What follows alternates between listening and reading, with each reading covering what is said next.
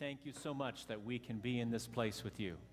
We thank you, Lord, for this day you've given to us. We rejoice in salvation. We rejoice in your presence, and we invite you into this place and into our hearts as we worship you today. In Jesus' name we pray. Amen.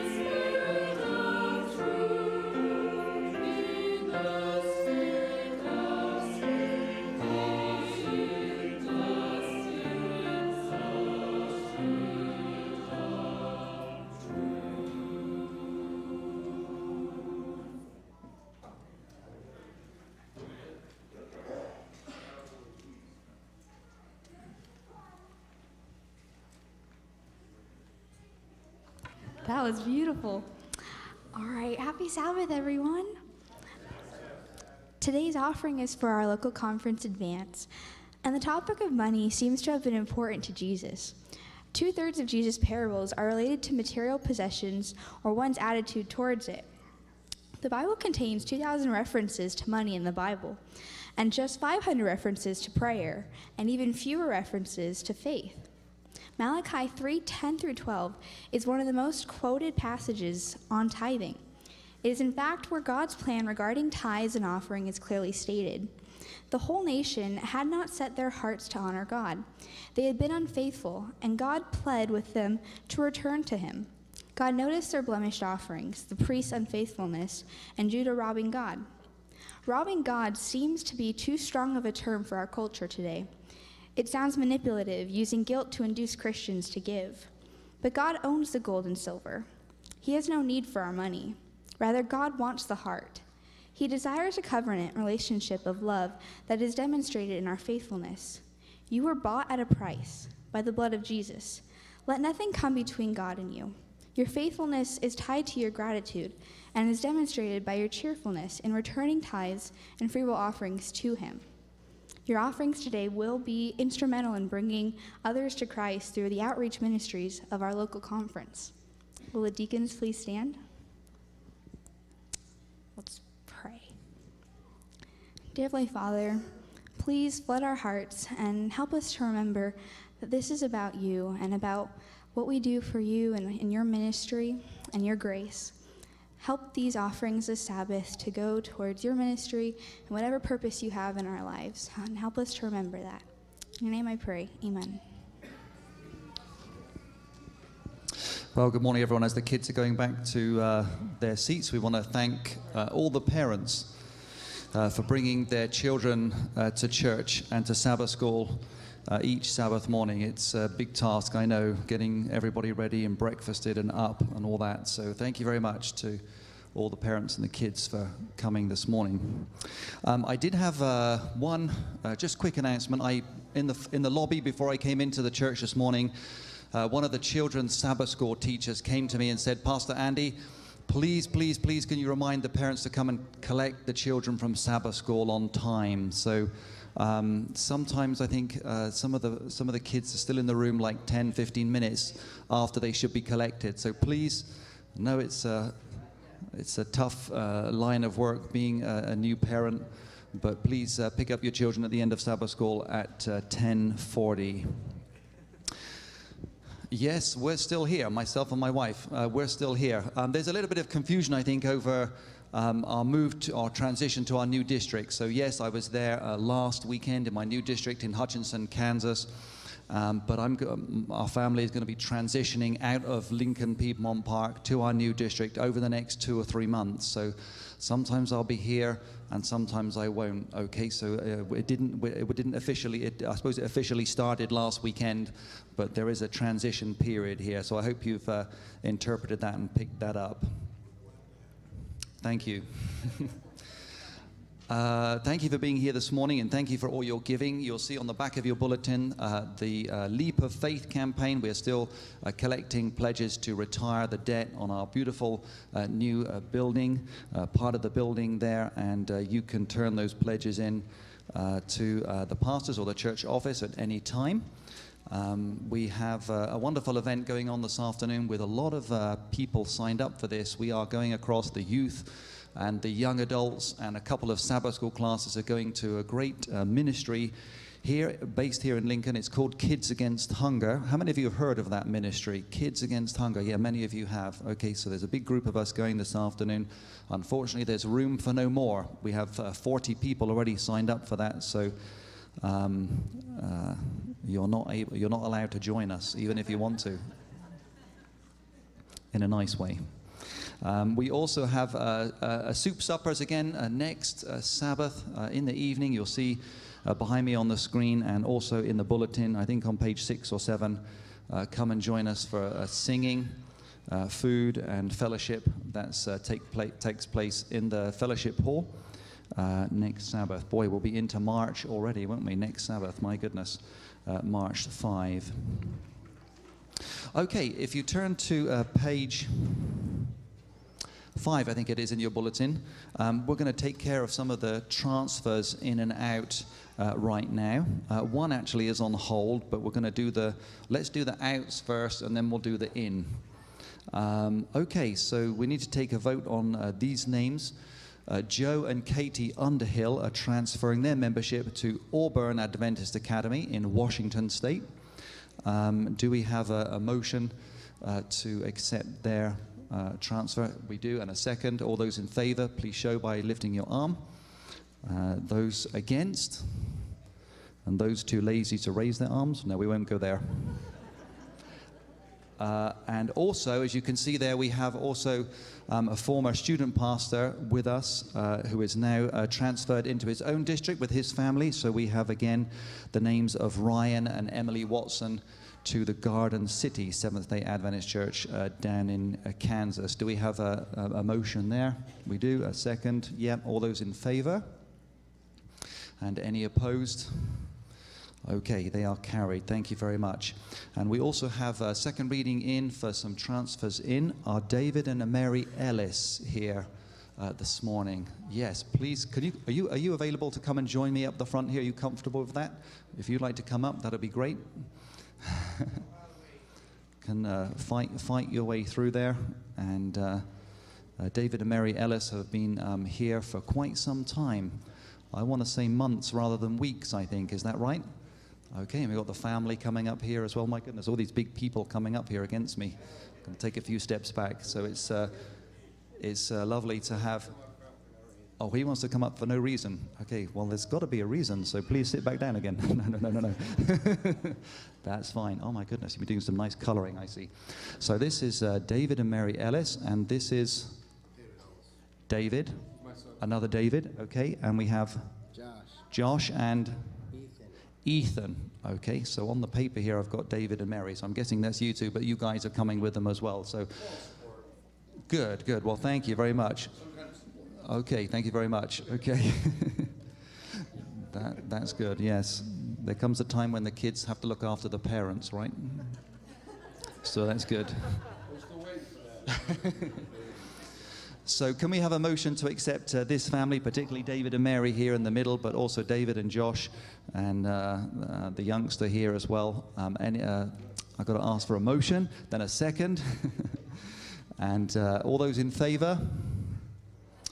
And or any opposed? You know, when you come in unopposed, that's what they call unanimous.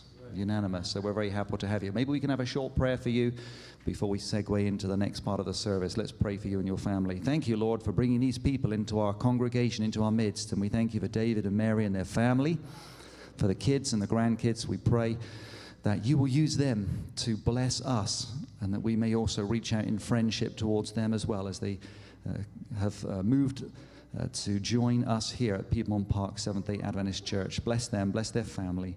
And pray these things in Jesus' name. Amen. Amen. Well, thank you. Thank you for coming up the front as well. Welcome to the Piedmont Park Church family. Okay, well, thank you again for your attention. I think that's my part all done now, so I can go and sit down quietly. Thank you.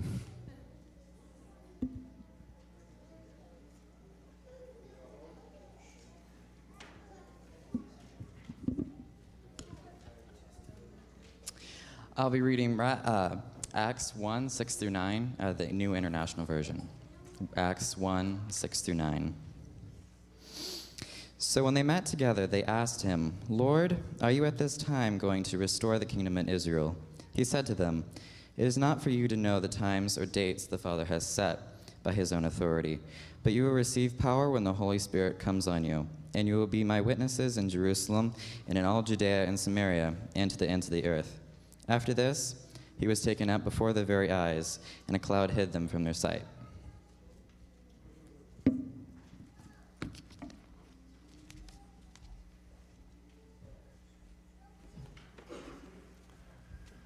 Would you join us in singing songs of worship?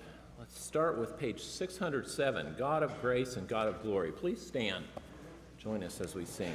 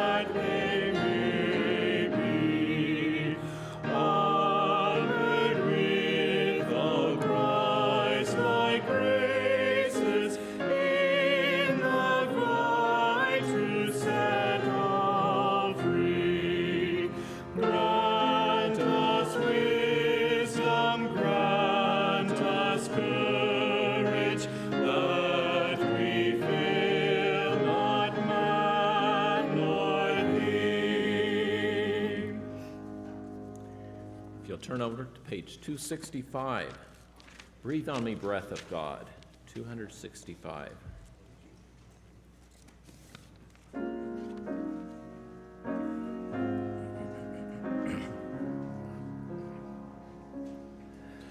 Breathe on me, breath of God, fill me with life anew,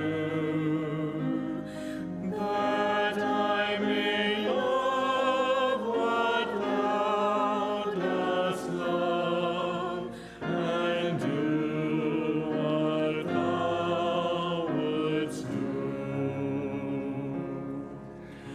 Breathe on me, breath of God, until my heart is pure,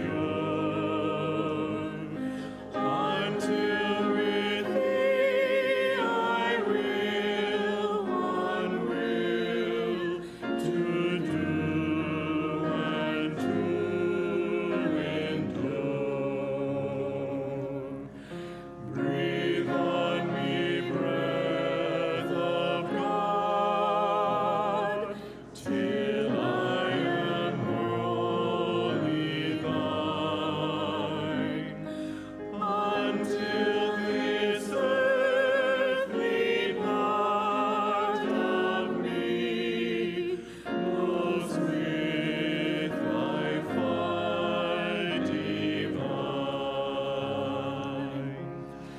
Breathe on me, breath of God, so shall I constant be, and live with thee the perfect life of thine eternity.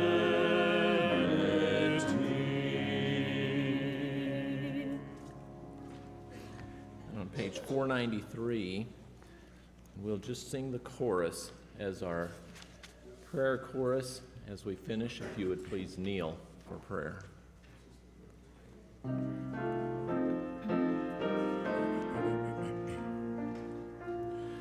Fill my cup, Lord, I lift it up, Lord. Come and quench this thirsting of my soul. Bread of heaven, feed me till I want no more. Fill my cup, fill it up and make me whole. Would you kneel with me for prayer?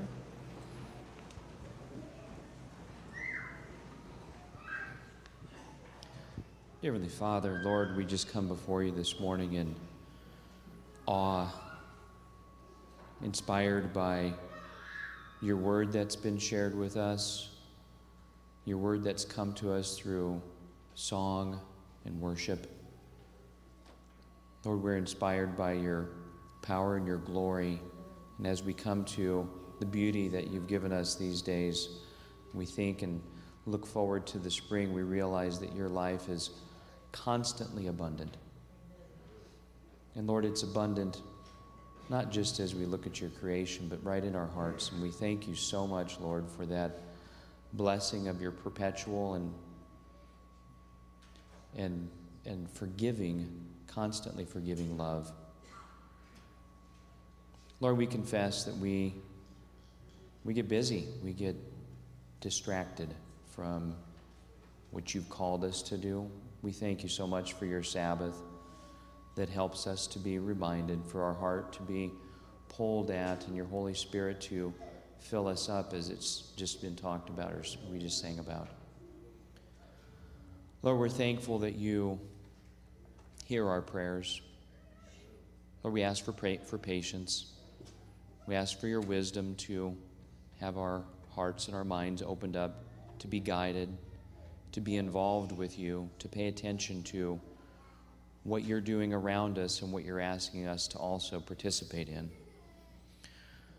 Lord, we ask today for those who aren't able to be with us, either for reasons of travel or for reasons of health or for other reasons, Lord, that they're not able to, that you would bind us together, that your Holy Spirit may weave a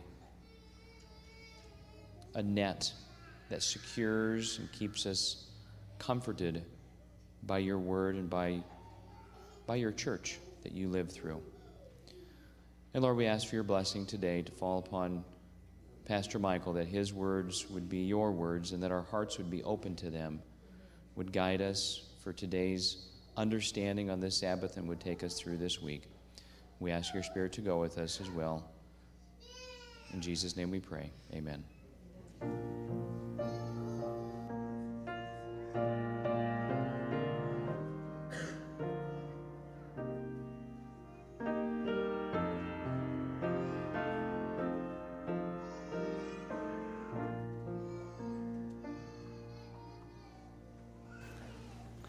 Well, good morning, everyone. It's good to see each and every one of you here. I almost feel like it's wide open spaces as compared to last week when we had Union College here and the choir and the band, and this week it's just me. Not just me, it's me and you and the Lord. Amen? Amen. Good to have each and every one of you here on a beautiful, beautiful Sabbath morning. Well, I want to tell you about a time when I sat in my car. I was sitting there, I was looking at the window at a building. The building I was looking at was not scary, but I'd never been there before. And I didn't know what was waiting for me inside. Now, maybe some people would have been scared to go inside, but not me. So I got out of my car. Without any problems, I got out and I walked into a Seventh-day Adventist church for the first time. And I was right.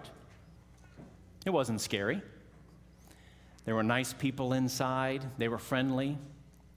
They were a little confused as to why I was there, because I didn't really blend into the crowd that day when I walked in. But those folks in that tiny little church in Iowa, they loved that young man into the church.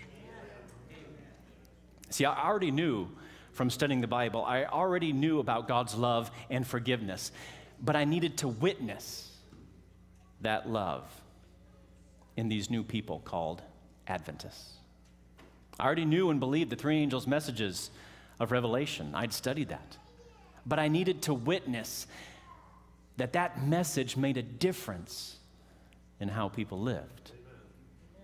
And that tiny church was up to the task.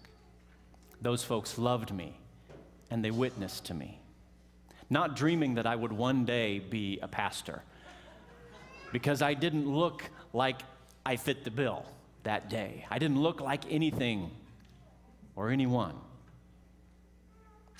They just did it because they were answering God's call in the Bible to witness.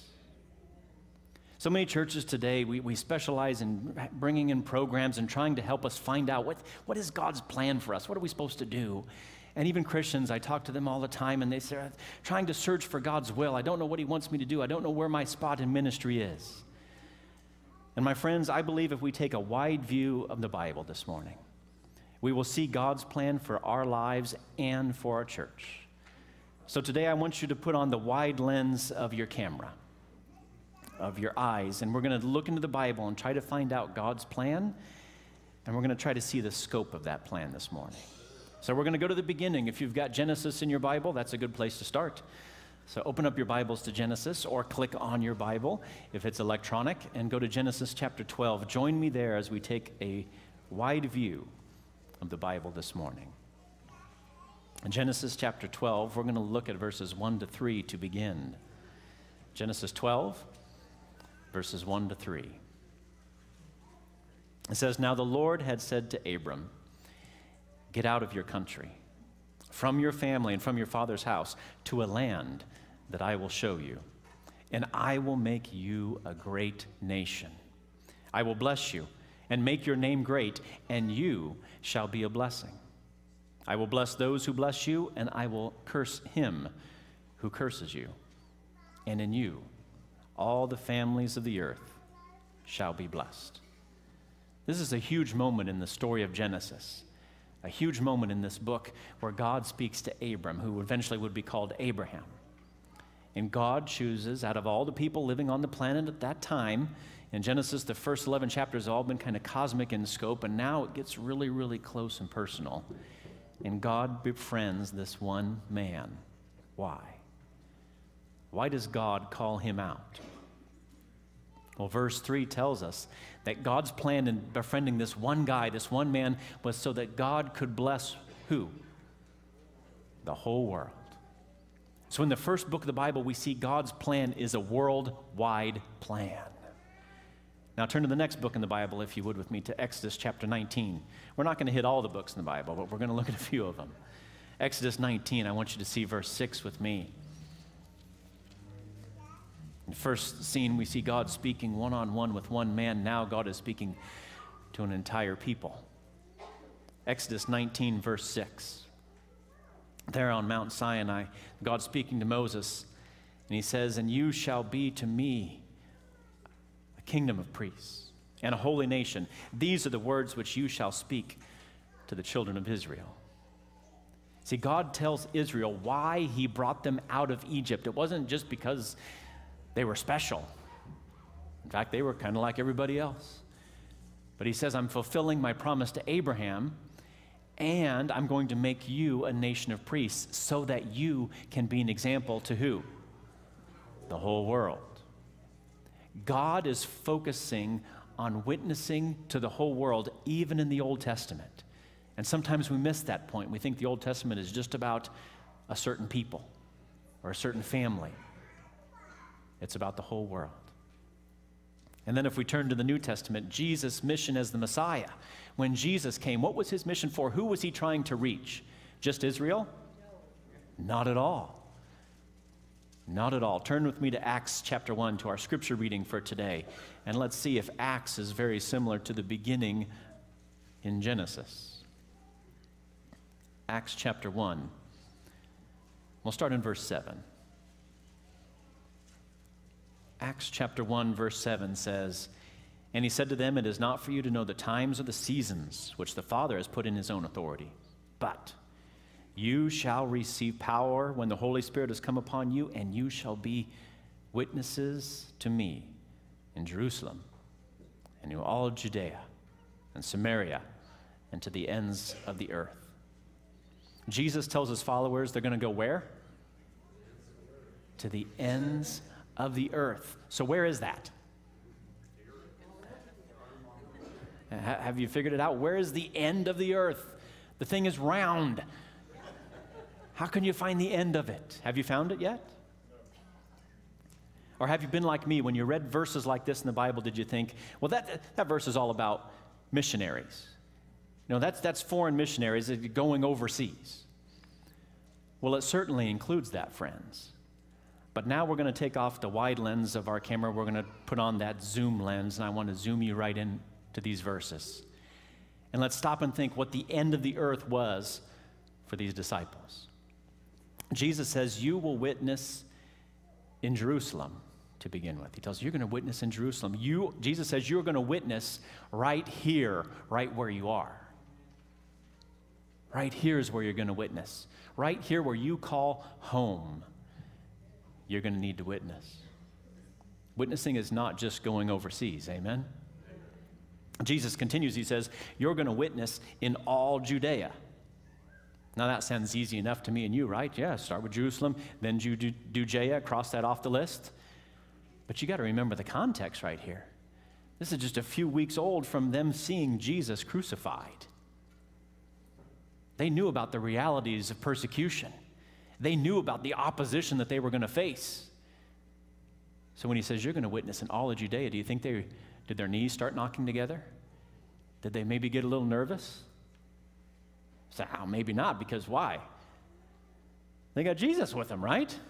So we got the risen Savior. We got nothing to fear.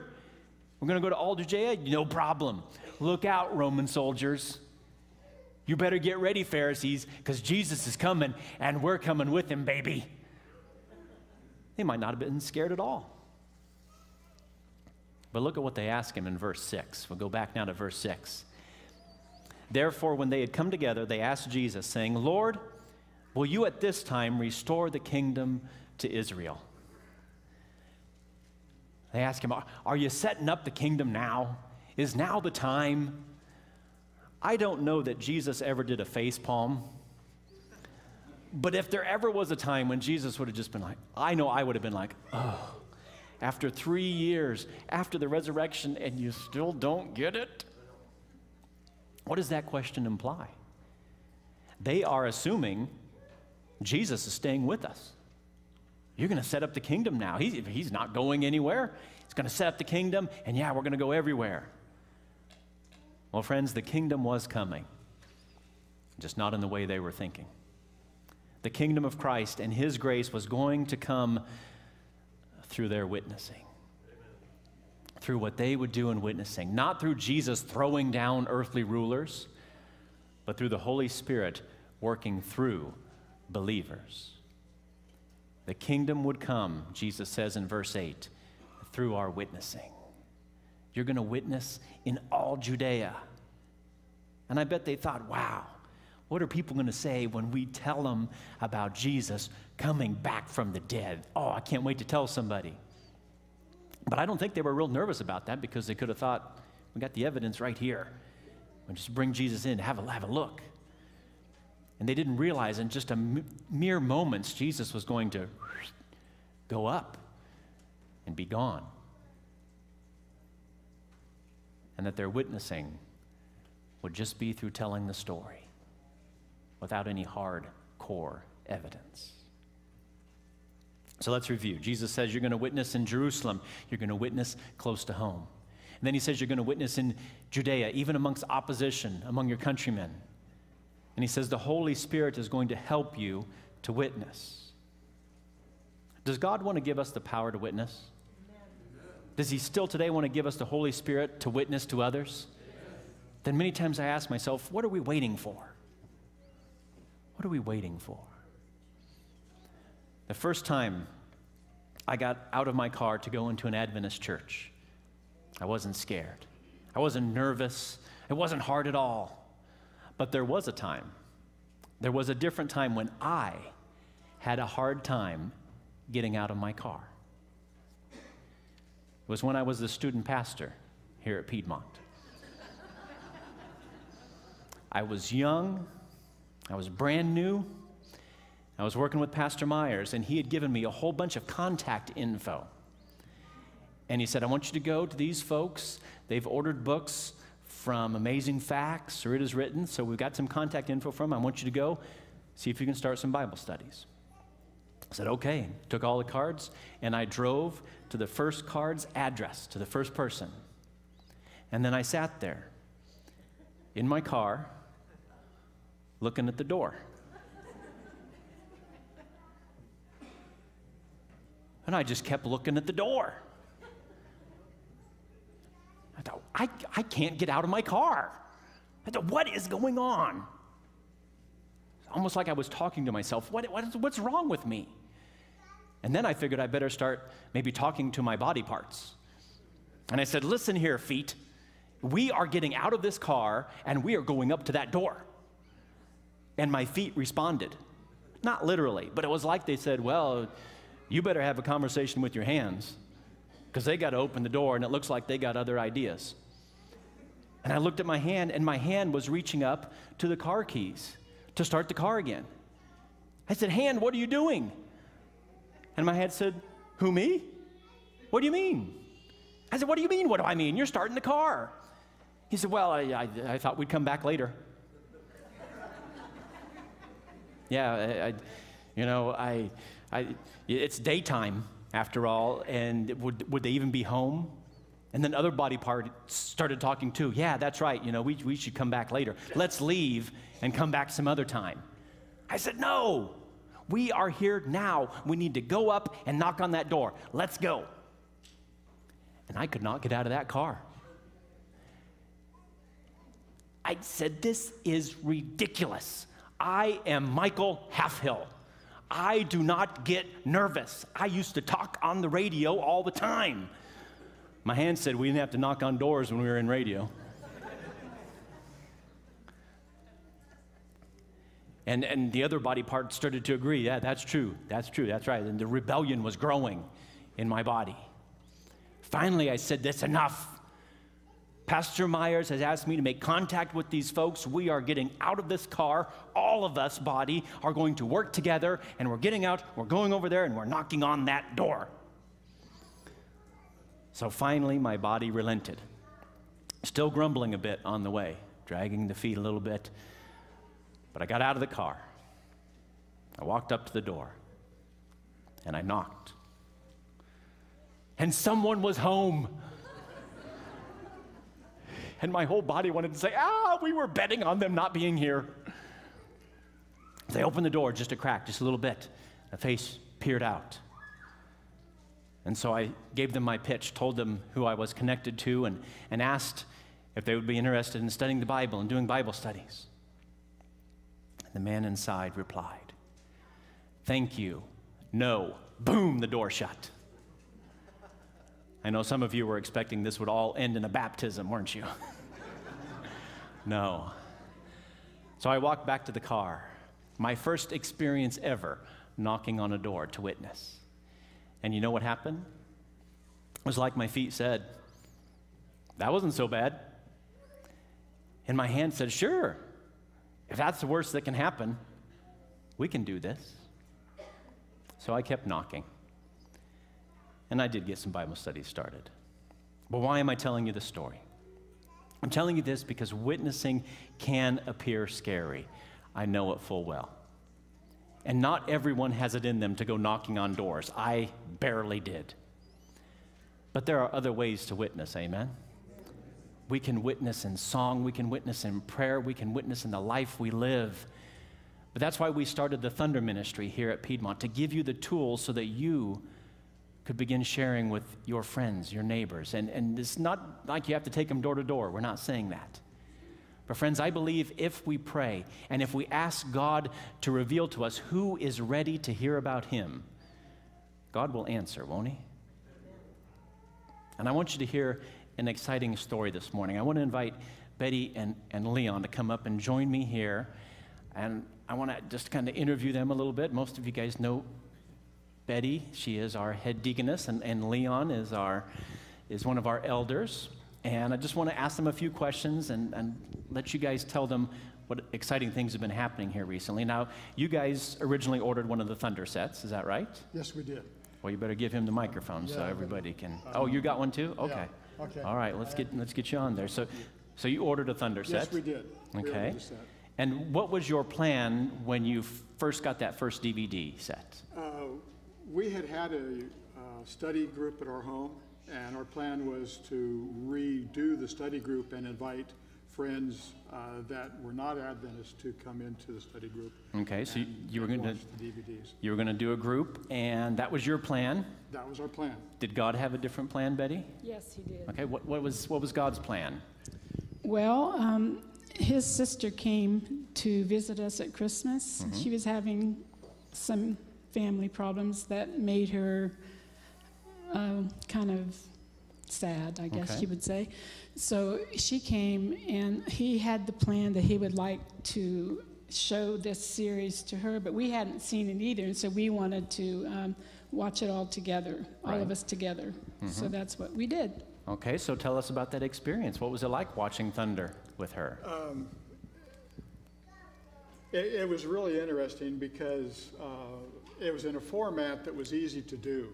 We just put it in the DVD player, and it was an interview format, and it was really interesting that the interviewer was Pastor Michael. That's right. Now, how did she feel when she was done watching this and you were able to tell her that the guy on the DVD was actually a local pastor? She really identified with the idea that you were the interviewer and that you were also our pastor. And I think the one thing that was most impressive to her is prophecy was the thing that opened the door for you. And as she was watching the DVDs, it presented prophecy in a way that she had never in her life seen before. Amen. And the prophecy helped to open that door.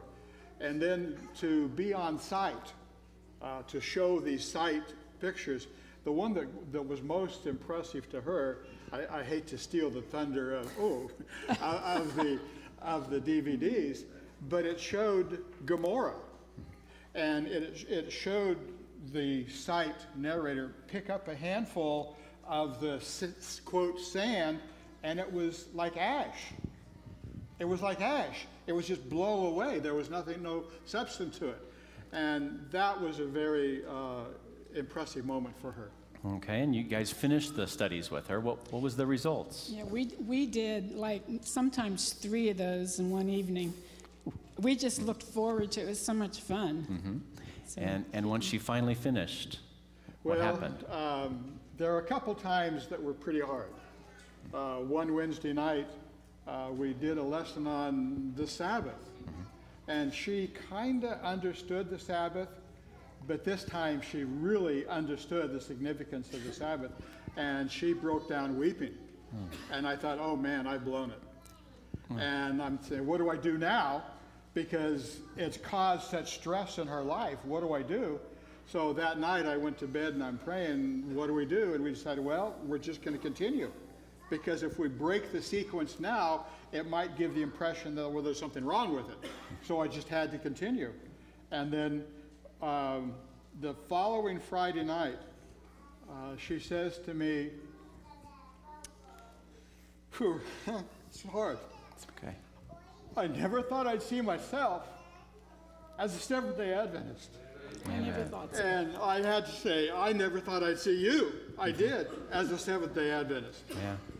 And I thought, man, we got to get the pastor over here because our time is running out. I'm supposed to be taking her back to Kansas, and we've got some lessons to go, and we need some advice. So I said, how would you feel about this guy we've been watching, and she had come and seen in the church, coming over to the house to have a chat with us?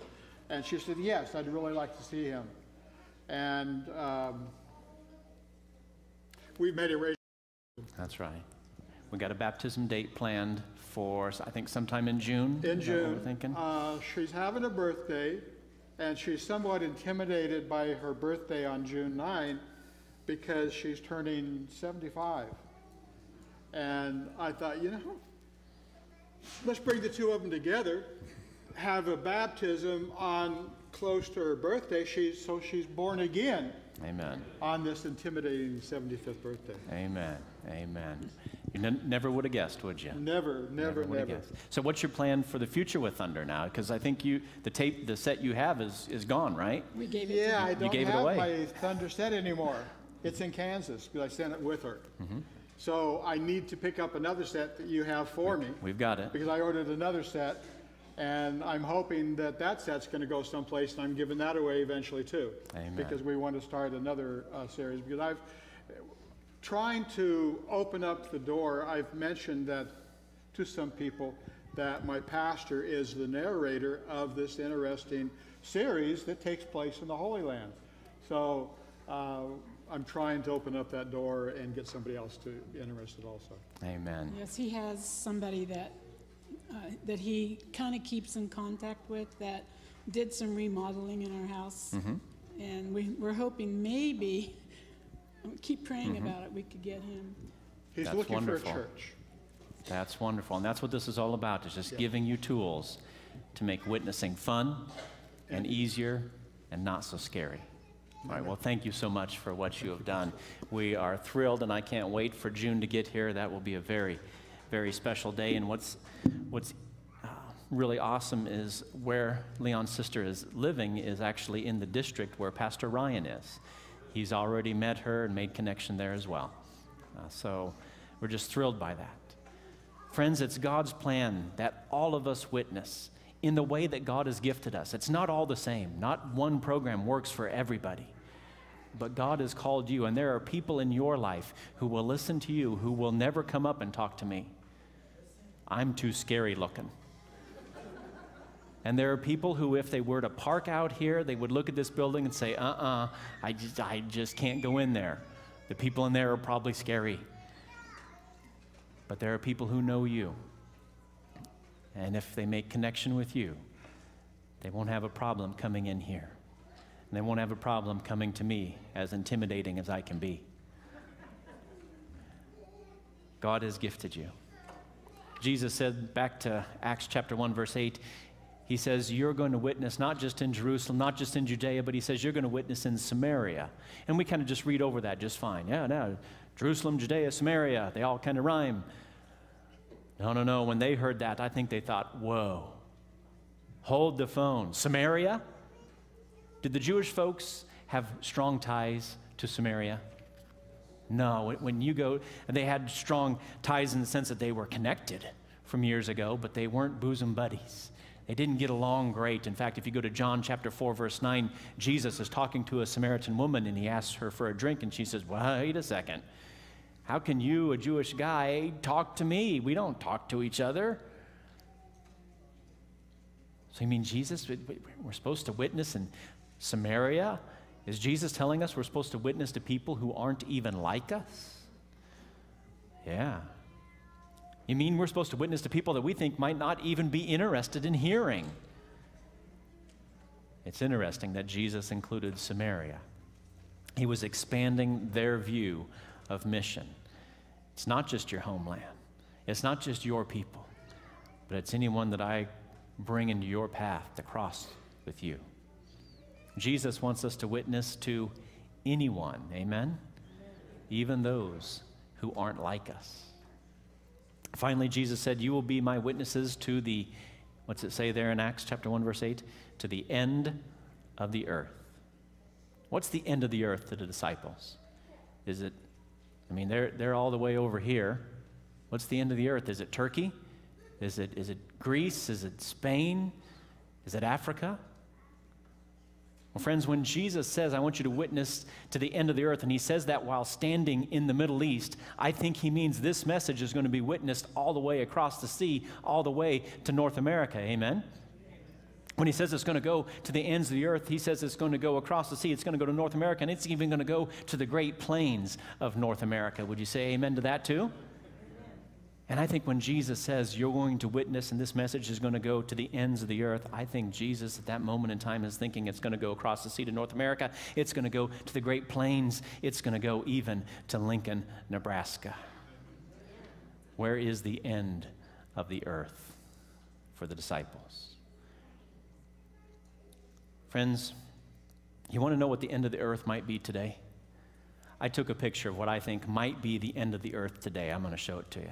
You ready to see it? There it is. That's the house across my street. And for me, that might be the end of the earth. And that might be where I'm called to go. Yes, the end of the earth involves going to Peru. Yes, the ends of the earth involves building churches in Honduras. But please catch this thought. The ends of the earth also includes Lincoln, Nebraska. It includes our neighborhoods. It includes our schools.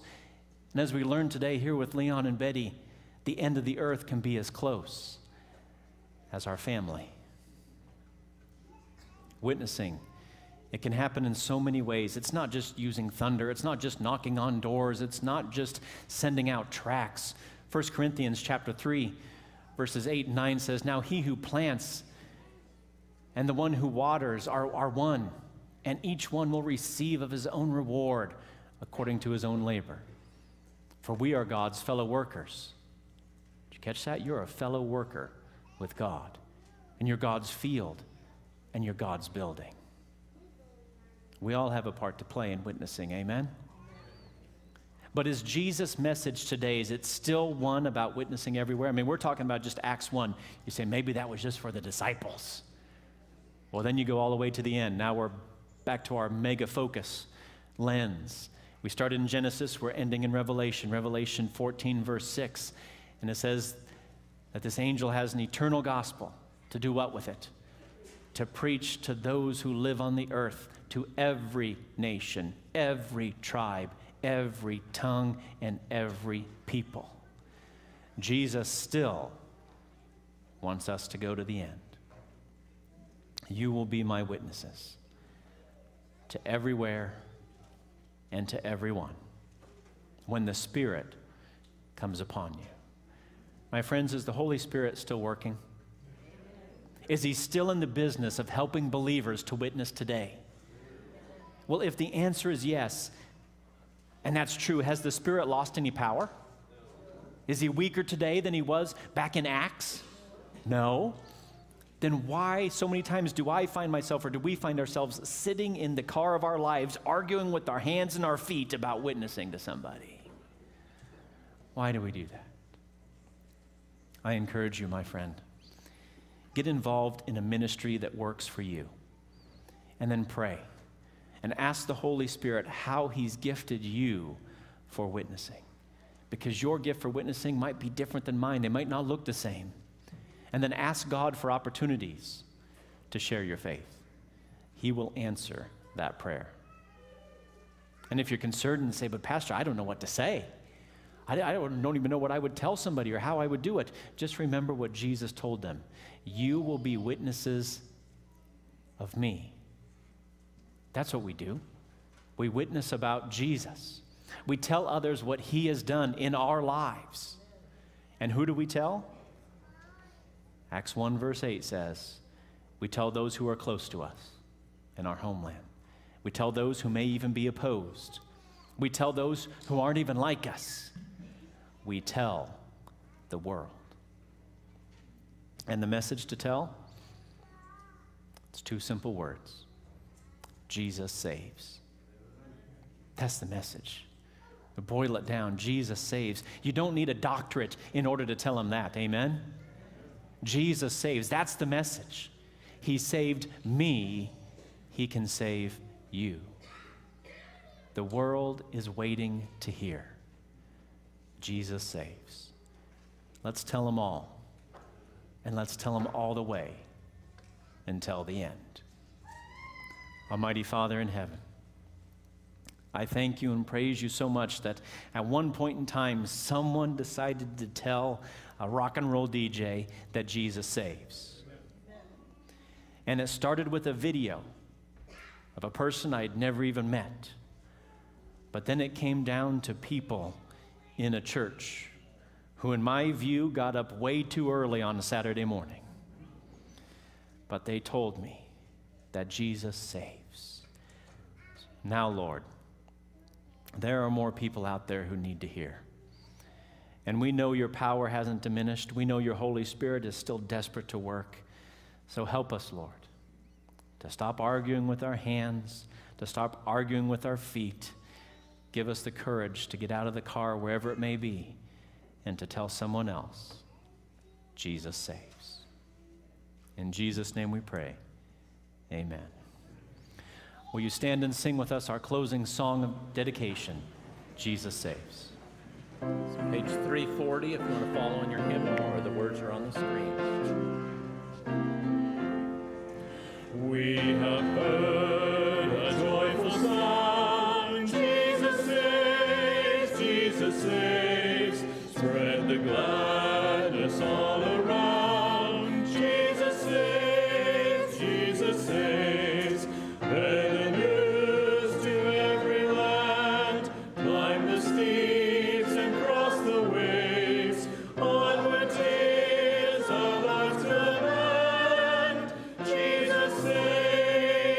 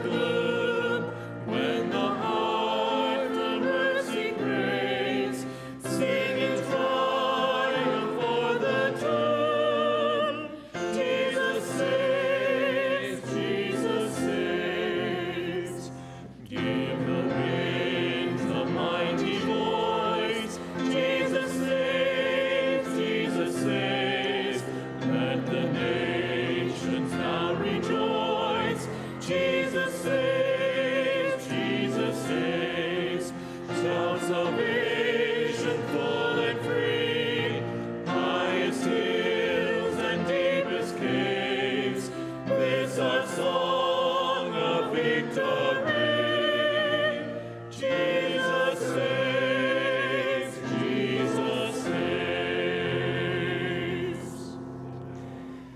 I can remember walking along the campus there at Union College, humming a song. And I used to hum all the time when I was at Iowa State, but I didn't hum hymns when I was at Iowa State. And this time I was walking along Union College and I was humming, da, da, da, da, da, da, da, Jesus saves, Jesus saves. And I kept singing that, and I thought, you know what, I should learn the rest of those lyrics. And then God said, even if you don't ever learn the rest of the lyrics, you got enough. Jesus saves. Almighty Father in heaven, Lord, maybe there is someone here today who's never realized just how much Jesus loves them, who's never realized that his death was for them, to save them from the hurt, the pain, the anger of this world, to save them from the chains of sin. Lord, if right now someone's realizing that, may they reach out to you and claim that wonderful promise, Jesus saves. And Lord, if there's someone here today who's feeling discouraged, who's feeling like, I need to get involved and I need to tell someone else, Lord, I pray that you'll inspire all of us to answer that call. It's the call you gave to Abraham, to Israel, to the disciples, even to those sitting and standing in Lincoln. It's the call to witness to someone else that Jesus is still in the business of saving. So Lord, help us to witness across the lands and the far seas, but to witness across the street in the neighborhoods and homes. Help us to tell the song of victory, Jesus saves. And all those willing to tell the wonderful story said, Amen. God bless you. Have a wonderful, wonderful Sabbath.